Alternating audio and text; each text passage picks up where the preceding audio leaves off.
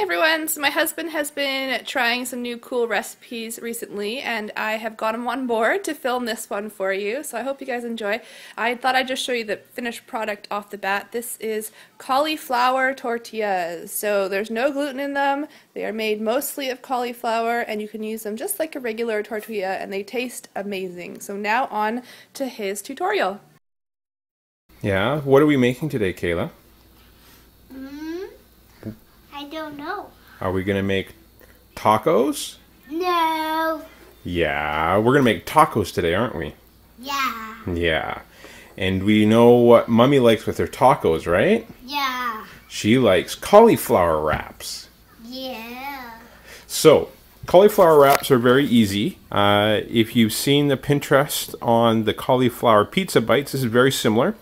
So we're going to grate the cauliflower, and in this case I'm going to use a food processor and eggs. Yeah, you can use a hand grater if you like, and then we're going to steam it, but rather than steaming it in a pot, we're just going to microwave it. I find that that works just as well. And a couple of eggs, a bit of salt, and then we're going to bake it in the oven at 375. So we'll kind of walk you through the process here. Alright, so running through cauliflower through the food processor is definitely the easiest way to do this. I like to quarter them. And then what you can do is you just run your knife along the sides here, and you can take the core straight out and run it right through your food processor. If you're going to do it by hand, I recommend leaving the core in, and then you've got something to hold while you're grating away. So that's typically what I do, and I'll show you once it's cut up, and we'll run it through the food processor. So yeah, definitely the easiest way. One slice, you can take out the core, and then you've got your florets already. So definitely the easiest way to core the cauliflower. Okay, so we've got our cauliflower ready to go into the food processor. So we're just going to run this through real quick. And then once this is done, it's going to go into the microwave for about 5 minutes with about a quarter cup of water. And we'll end up with steamed cauliflower rice. Alright, so this is the cauliflower. This is the cauliflower rice. So we're going to just throw this into a casserole dish. Cover it. Put in a quarter cup of water. And we're going to steam it in the microwave for about 5 minutes on high. Okay, so this is going to go into the microwave for 5 minutes, and then when we're done, we're going to strain it and remove all the moisture from the cauliflower. We're going to do this by putting it in a kitchen towel and wringing it out. Okay, so while the cauliflower is microwaving, what I've got is I've got a bowl set up with a strainer, and then I'm going to put a kitchen towel just over top of that. And we're going to empty out all the cauliflower onto this. We're going to strain what can, and then we're going to bunch up the cloth and squeeze out the rest of the liquid from the cauliflower. So I'll do my best to show you how that works. Okay, so we now have very hot cauliflower. It's been steaming, this one just about 7 minutes. I had a fairly large cauliflower.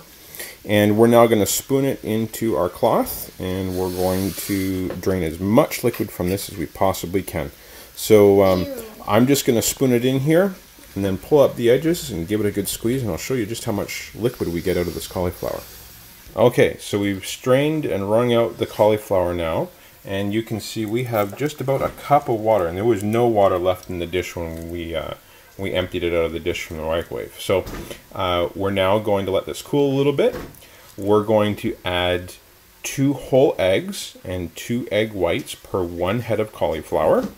Going to add some salt and pepper, and then whatever herbs and spices are going to fit what you're having for dinner. So we're doing tacos, so I'm going to put a little taco seasoning and some dried cilantro into this.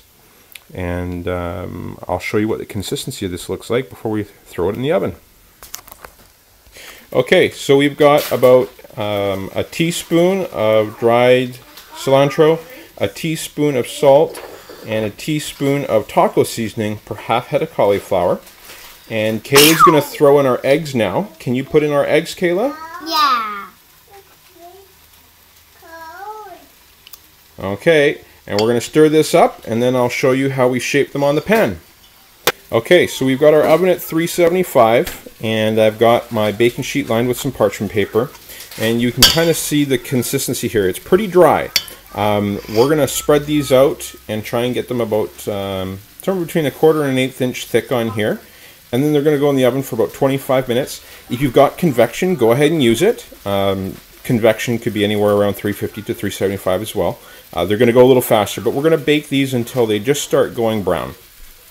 So that's the approximate size of what we're going for, but you can see they're a little bit thick still. So my trick is to take a piece of parchment paper, you can lay it on top, you can either use your hand or you can use a plate if you've got one that's flat on the bottom, or a pan or a pot, and apply pressure, and it'll spread out evenly and quite thin, far thinner than you'll be able to do with a spoon or a spatula.